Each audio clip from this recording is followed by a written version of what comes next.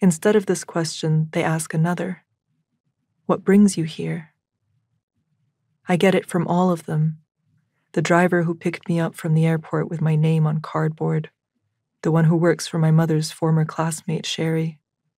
The Fayumi doorman of the building downtown who took my bags up without asking, against my protests. Madame Fadia, the cleaning lady, who was waiting in the apartment to hand over the keys. Then a few days later, Sherry herself, a woman with a moist, cosmetically bloated face, who lives in Zamalek with her 2 tiny dogs. She is one of those desperate women, like my mother, who, the more effort they put into their appearance, the older they look. We sat on her balcony while a Sudanese maid came and went with tea, then sablé and petit four, then red and white wine, and I squirmed at the horror of being served by a black woman with a kerchief tied around her head. "What brings you to Cairo, dear?" Sherry asked, but before I could tell her, she had moved on. "I haven't seen your mother since '89, you know that? I don't blame her. It's not a good time to be here. A few years ago, okay, I could understand.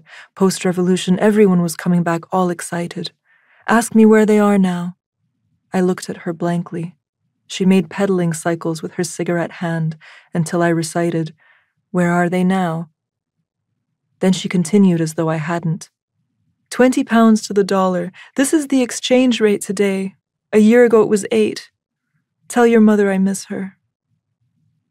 The resemblance between them was uncanny, actually. The same vanity, the femme fatalism, the overpowering smell of creams and powders. You just knew she spent too much time alone in front of mirrors, crying.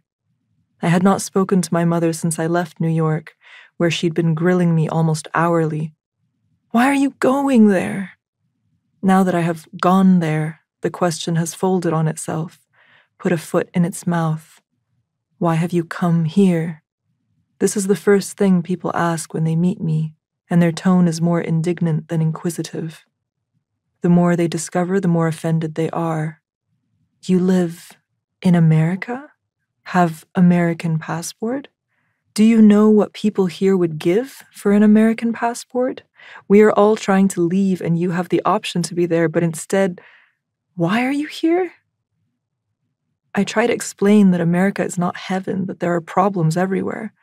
Trump, I say, but it is the wrong thing to say, to the driver, to the doorman. Madame Fadia, the cleaning lady, was the only one who believed me and seemed pleased to hear it. The people are warmer here, kinder, more humane, I continued, as though I had been in Cairo for longer than 4 hours when I met her and could possibly have an opinion. She was excited by this, wanted me to elaborate, which I did. "Egyptians are warmer," she repeated after me when I was done, and her relief was palpable, as if I had confirmed a private fantasy she had been cultivating for years. I've never been interested in traveling outside myself. Some of my brothers work in Saudi. They always say it is cleaner outside and the money's good, but I've never wanted to leave. No place is better than any other. We only think it is. I agreed with Madame Fadia initially. She was agreeing with me after all.